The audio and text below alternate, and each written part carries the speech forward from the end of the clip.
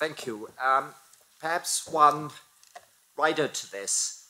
I think we can all agree that from a purely monetary policy point of view, both green policies as well as in the Ukraine tend to result in higher rises, in higher prices rather than lower ones.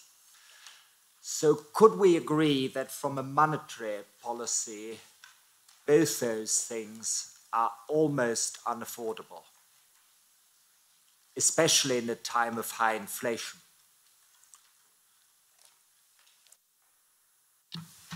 I think they touch on different areas, and the determination in terms of climate change and the risk that it consists of from a risk assessment basis, as well as from a monetary policy determination, remains, unfortunately, and is sufficiently critically important and material that we have to take it into account. On the other matter, I would leave it to the foreign affairs and the political leaders to make their determination, but it seems to me that it's a pretty obvious choice. That is only one direction. Thank you. Thank you very much. Now I give the floor to Johan van Overveld for ECR. Thank you, Chair. Thank you, President Lagarde, for being here. I'd like to dig a little bit deeper in what you said on price stability and financial stability. The ECB has been increasing interest rates to stop inflation. Given the evolution of core inflation, you will have to continue with that kind of policy. Now, that policy has a direct impact on financial stability because it reduces economic activity, which is an handicap for the repayment capacity of debtors. And it has an important impact on the value of bond portfolios and the related derivatives. So your anti-inflation policy, which I support very much, has a direct impact on financial stability. So my question is, how do you assess the risk of having to stop prematurely with the monetary tightening policy, given its impact on financial stability? Thank you. Thank you, Mr. van Overveld, for the question. It will give me a chance to repeat again that there is no trade-off between price stability and financial stability, but it will also give me a chance to mention that clearly financial stability tensions might have an impact on demand and might actually do part of the work that would otherwise be done by monetary policy and interest rate hikes. That impact is uncertain at this point in time, but it will have to be taken into account when we produce our next projections and also when we do our next assessment and decide our next monetary policy move. So while very distinct and addressed with different tools, obviously one has an impact on the other, and it will be visible in our projections. How do you assess the second round effect of inflation in the euro area? I'm especially referring to the labor cost increases that we saw in the last quarter of last year, which were quite substantial, and compare that to the second round effect in the United States. Well, on the labor market development, as you mentioned, we have observed two phenomena. One, a very robust labor market with the lowest unemployment rate ever since we record unemployment rates, with very high employment participation. And however you measure, whether you use the wage tracker that we have used, drawing on information from 7 countries in the euro area, or whether you use the analysis of new entries into corporates, which is a separate indicator of how tense the labor market is, the numbers are climbing and the levels are much higher. We now have on the wage tracker, we have an increase of 4.8%, and on the, I think we call it the index rate, we have an increase of 5.2%. So there is a catch-up with the inflation that has been suffered by employees, and it's completely understandable that this catch-up is now taking place. There's always a lag effect in the labour market, but we're now seeing it very clearly. Is that second round? It needs to be assessed on a longer period of time. We are not seeing actually spinning off and the spinning out of inflation and second round effects that would be of high concern. Obviously, we are very attentive, and any such wage increases in a robust markets are quite predictable and will probably be observed. But we're looking at that very, very carefully, and we're trying to dissect numbers on a per country basis, on a per sector basis, and depending at on the entry level, as well as the collective bargaining agreement that are negotiated. So I think we will hear and we will understand a bit better what is going on in the labour market in the spring, because there are quite a lot of collective bargaining agreements that come for renegotiation now, and some that are being reopened for the past in order to adjust as well. Thank you. Thank you very much. Now we start the second round, so 1 minute for the question and 3 for the answer with no follow-up. And we start again with the EPP, and I give the floor to Isabel Benjumea. Thank you, Chair. I will continue in Spanish. Muchísimas gracias, señora Lagarde, por estar aquí hoy, por contestar a todas nuestras preguntas. Muchas de las que tenía ya las ha contestado, por lo tanto seré breve. Hacía usted mención a el elevadísimo dato de inflación que tenemos ahora mismo en la Unión Europea y, en concreto, lo preocupante que es el dato de la inflación que contabiliza todo aquello que no es ni energía ni comida. Hacía usted una mención que dice que prevén que para el 2023 va a ser del 4,6% y a respuestas de algunos de mis colegas ha dicho que van a hacer todo lo que sea necesario para garantizar que vuelve al 2%. A mí me gustaría insistir en qué significa todo lo que sea necesario, para que entendamos bien dónde estamos para poder llegar a ese 2%. Y luego, también en seguimiento a alguna de las preguntas que se ha hecho en relación al gasto público. Yo lo quería centrar mi pregunta en relación a la contratación pública. Me preocupa enormemente cómo ha crecido en Europa que el principal empleador en muchos Estados miembros se está convirtiendo el sector público, tanto las administraciones locales, regionales como nacionales, y el impacto que tiene ahora mismo esa situación, sobre todo en países en los que tienen alta tasa de desempleo. Y, en último, si podía hacer alguna reflexión en relación a los altos costes de contratación y cómo están pudiendo influir en la situación de la inflación actual. Muchas gracias.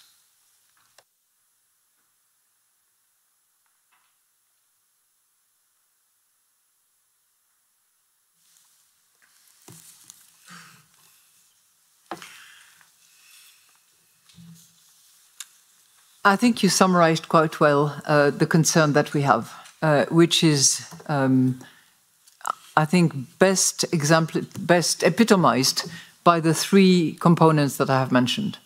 1 is the outlook for inflation, 2 is the underlying inflation components, 3 is the proper transmission. And the underlying inflation components, as you said, we see them at 4.6% this year, declining 24, but only arriving at 2.2% in 25, which is in the vicinity of our target, but it's not at target. And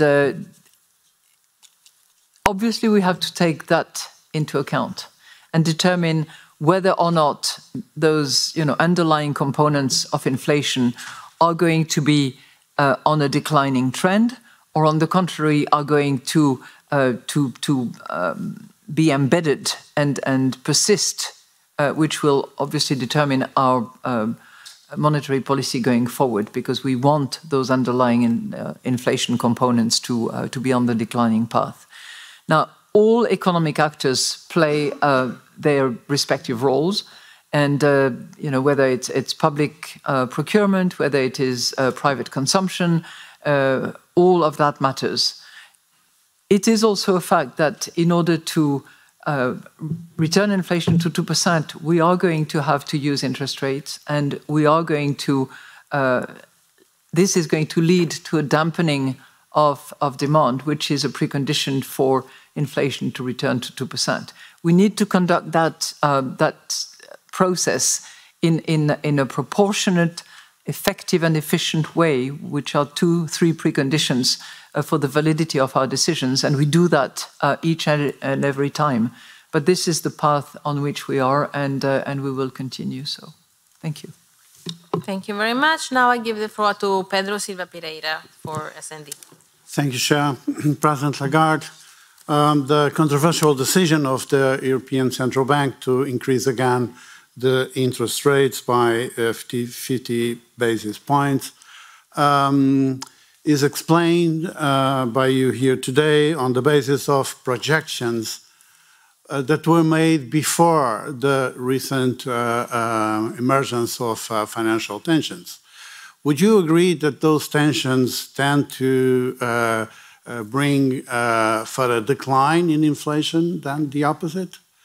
This is important because we have to know if the decisions of the European Central Bank are not based on wrong assumptions about inflation. When we had here our last monetary dialogue in November, I asked you, did inflation reach the peak? At the time you said, I don't think so. But now you are saying that the peak was in October last year. And you've seen a decrease in the energy prices that led to a new projection on inflation. So the second question is, are we seeing decisions being taken on the basis of wrong assumptions about inflation? And as you can imagine, Mr. Silva Pereira, my answer to you will be no. We have made our decision on the basis of staff projections, which, as I said, had been subject to a cut-off date which was prior to the financial tensions. But in any event, and given the distance that we have to cover and the inflation that we are facing, this 50 basis points was a robust decision that needed to be taken. And we have taken that decision.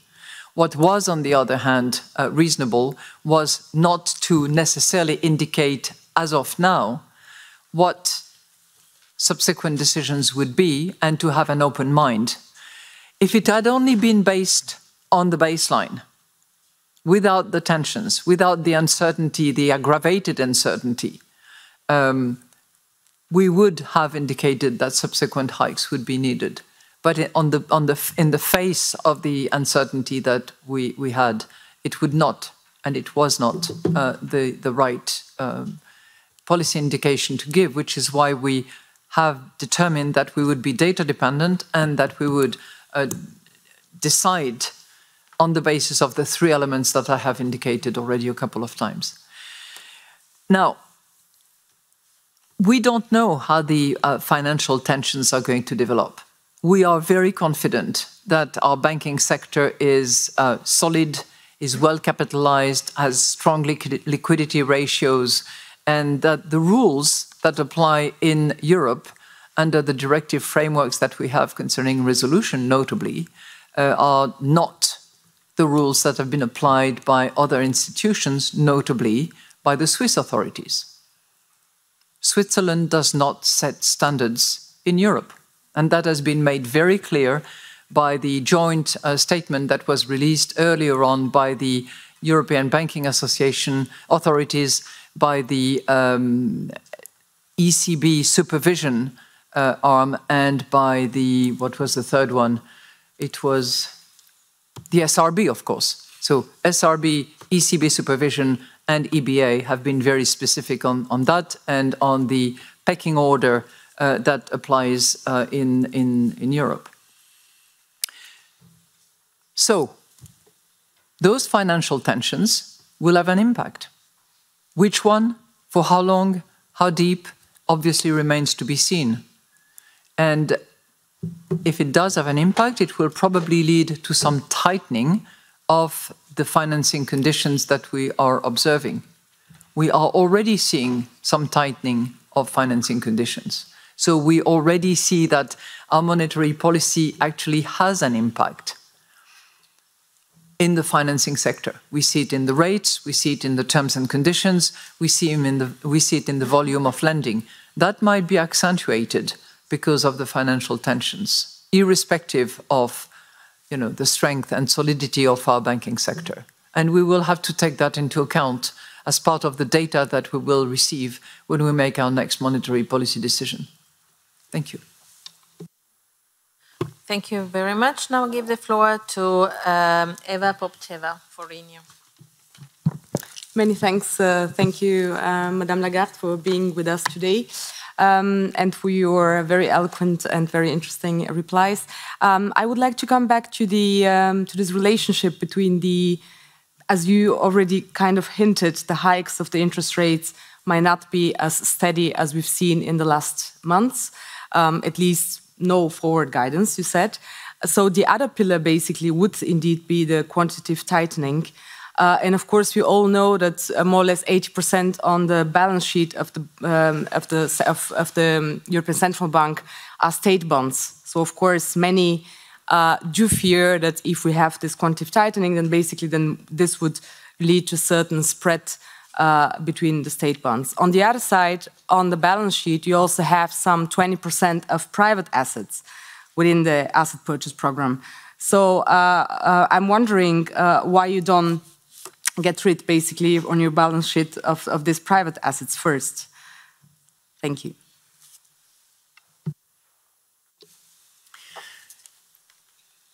Thank you very much, Mrs. Popcheva, for your sort of double questions. And it helps me to clarify one point. I did not say that hikes will not be as steady in the future. I said that we were not giving forward guidance and that we would be data dependent going forward and that we would make our decisions on the basis of the inflation outlook informed by economic and financial data, on the underlying inflation and on the strength of our monetary policy transmission. So what the outcome will be data dependent, okay? That's very clear. On your the second part of your question concerning the normalization of our balance sheet, we have said when we started considering the reduction of our balance sheet that we would be transparent and predictable. And this is what we did by clearly flagging that it would be 15 billion on average per month from March to the end of June, and that we would apply that on a smoothing basis in order not to privilege one category versus another, one country versus another. This is what we're doing, and we will continue to do so until June, or rather the Monetary Policy Governing Council meeting that will precede June, at which point we will indicate what we do going forward, whether we stay with the 15 billion, whether we go beyond, or whichever decision we make at that point in time. But I think that we are very clear on what exactly we're doing, and it's the appropriate way forward. And it's an accompanying element of our monetary policy. The key one is the use of interest rates, and that's the most efficient one. Thank you. Thank you very much. Now I give the floor to Margarida Marques for S&D. Muito obrigada, Presidente. Muito obrigada, Presidente Lagarde, também por estar aqui a partilhar connosco esta a situação atual. E gostaria de lhe colocar 3 questões. A primeira, nós sabemos que a União Económica e Monetária, a União Bancária, a União de Mercado de Capitais continuam por completar. E a minha primeira questão é se considera que a existência de um efetivo seguro europeu de depósitos na atual União Bancária seria hoje um fator-chave para reduzir a pressão sobre o sistema bancário europeu perante a atual crise. A minha segunda pergunta tem a ver com o TPI. Considera que os instrumentos atuais que o BCE tem no seu toolkit, como o TPI, são suficientes para enfrentar o nervosismo dos mercados. E, por outro lado, a ativar o TPI, de acordo com as regras de governação económica, se o BCE o irá fazer tendo em conta as novas regras de governação económica nesta fase de transição que a Comissão Europeia apresentou. Finalmente, gostaria de perceber melhor das suas sucessivas respostas se tem alguma preocupação no que diz respeito ao uso do Next Generation EU, a colocar no mercado o financiamento proveniente do fundo Next Generation EU.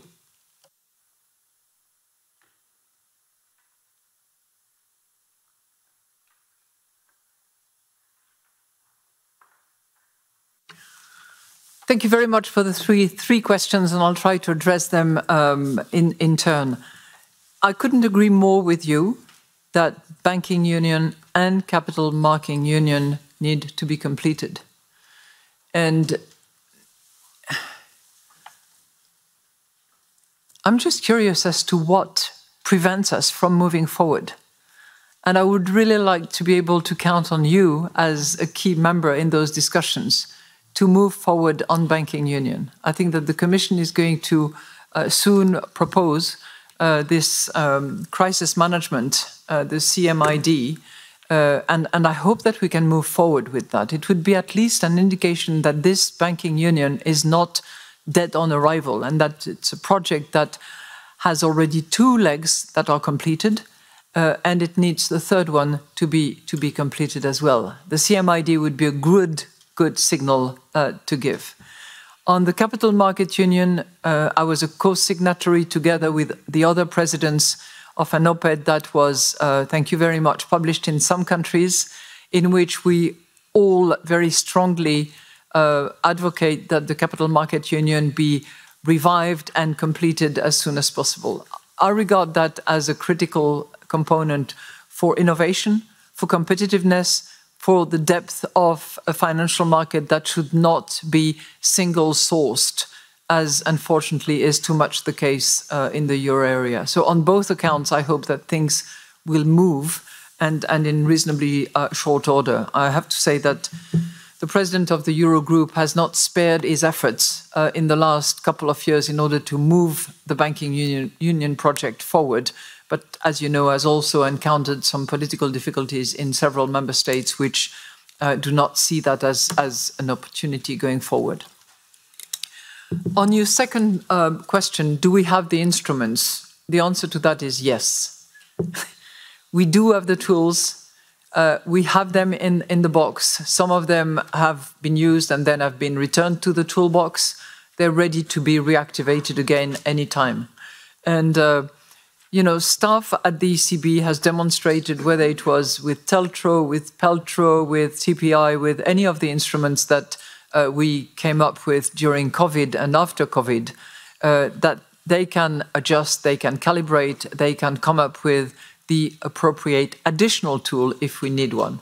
I think that we are fully equipped.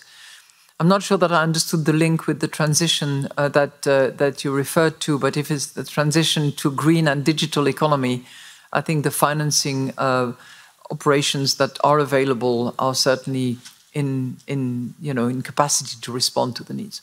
On your third question, we have not seen additional and increased difficulties when there was bond issuance in the most recent days, but obviously it's something that we need to pay attention to and to be, we need to do the best job we can to the extent that we help the Commission in that respect in order to finance Next Gen EU. The critical thing, in my view, about Next Gen EU is the effective use of those funds in complete accountability to the other member states and in complete accountability to members of the European Union, so that this joint funding is properly used and will improve the competitiveness and will deliver on the transition that is so much needed for all of us. Thank you.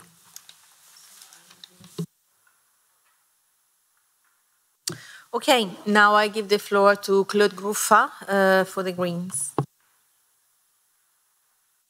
Oui, merci. Bonjour, Madame Lagarde. Et merci d'être à nouveau parmi nous en ce moment de turbulences plutôt fortes sur les marchés. Face à la flambée de l'inflation, la BCE, comme les autres banques centrales, a fortement augmenté ses taux d'intérêt directeurs. Jeudi dernier encore, vous avez décidé une augmentation de 50 points de base supplémentaires. Or, si l'on trouve un point commun entre la faillite de la Silicon Valley Bank et la difficulté du Crédit Suisse, c'est certainement leur vulnérabilité au risque de taux. Bien que la remontée des taux d'intérêt semble de prime abord favorable à la profitabilité du secteur bancaire, elle comporte aussi des risques. Est-ce que dans ce contexte, la BCE envisage de nouvelles opérations de refinancement? De plus, si de nouveaux programmes de ce type étaient introduits, ne devraient-ils pas inclure les décotes des garanties collatérales basées sur des actifs non verts? Cela contribuerait également à garantir que les banques n'augmentent pas leur exposition aux actifs irrécupérables, les standard assets, et aux secteurs dont la viabilité diminuera dans le futur. Merci. Merci beaucoup. Je suis tentée de vous répondre en français, mais je vais peut-être vous répondre... Allez, je vous réponds en français. Je ne partage pas tout à fait votre analyse selon laquelle les troubles subis par Signature Bank dans l'État de New York et Silicon Valley Bank dans l'État de Californie avec sa filiale en Angleterre et d'autres succursales ailleurs soient liés l'une et l'autre aux mêmes causes. Je pense qu'on est vraiment en présence de phénomènes profondément différents et que la Silicon Valley Bank est une espèce de cas pratique parfait de ce qu'on appelle un bank run, alors que la situation de Crédit Suisse est un long développement qui a donné lieu à une urgence développée depuis mercredi. Je pense qu'on n'est pas en présence du même diagnostic et en particulier des mêmes causes.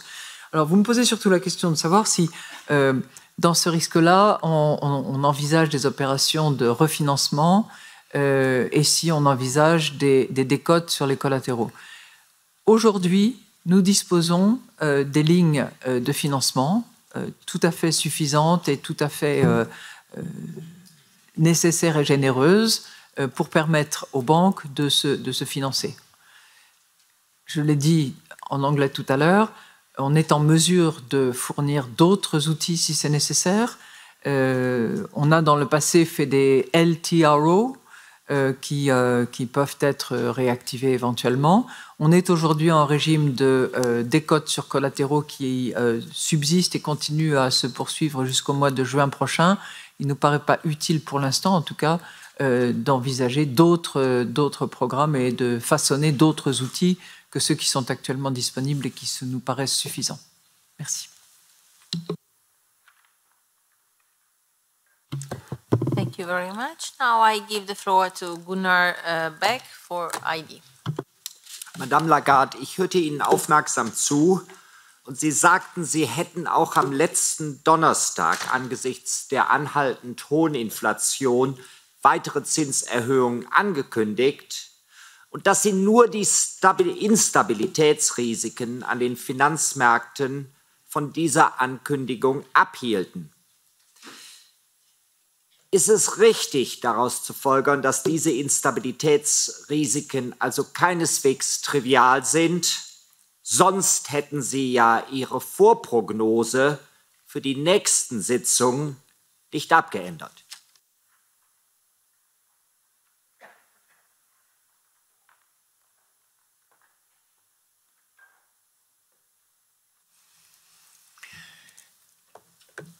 The financial tensions that we have observed for the last 10 days or so are not trivial. Whenever a financial actor of the size of the Silicon Valley Bank, for instance, which was the 13th largest bank in the United States, or the second largest bank in a country like Switzerland, have to go very rapidly into either resolution on the one hand or a takeover on the other hand, it is not without repercussions. But what we have indicated in the press release that we issued last night is that we welcome the Swiss authorities and the Swiss decisions that was made in order to address the situation and that it was necessary in order to restore financial stability.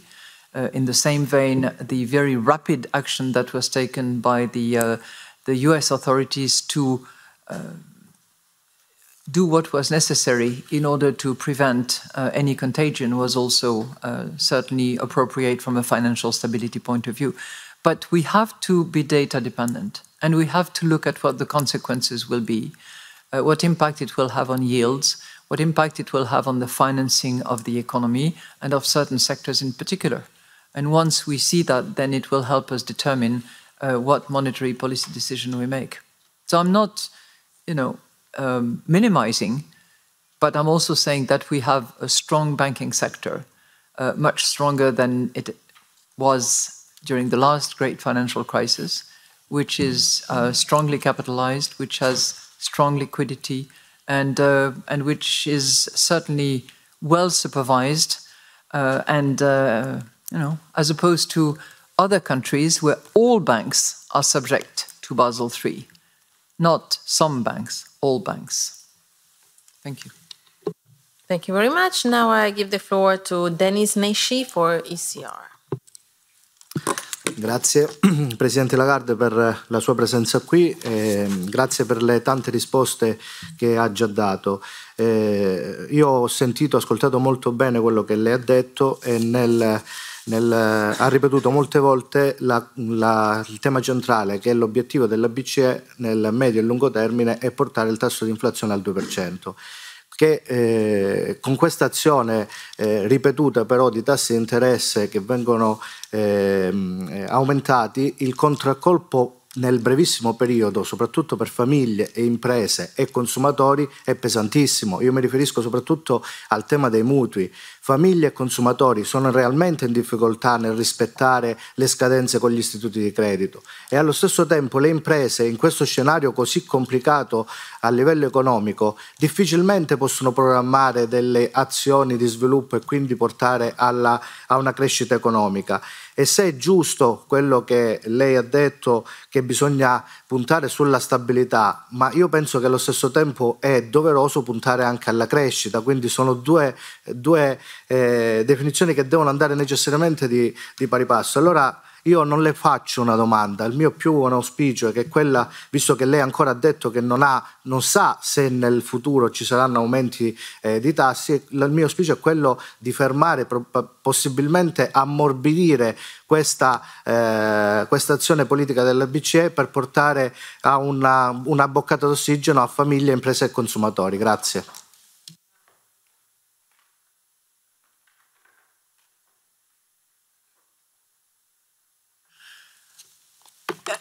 Mr. Necci, thank you for bringing that up. And rest assured that this is not something that I forget when I go to bed every night. I know that some people are suffering more than others. And I know in particular that the most vulnerable, whether they are employees, whether they are small business owners, are taking a big hit as a result of inflation. I have family members who are in that situation, so I can see it very close to home, I can assure you. And, if anything, it gives me more determination, more passion and more energy to reduce that inflation, to restore price stability, because we know that without price stability, we will not have growth. We will not have economic decisions that are made for the future and to improve the state of our economies. So price stability is a precondition for growth, for employment, for investment decisions, for innovation. And our duty is to bring that price stability, and we will do it. Thank you. Now I give the floor to Anna Asimakopoulou for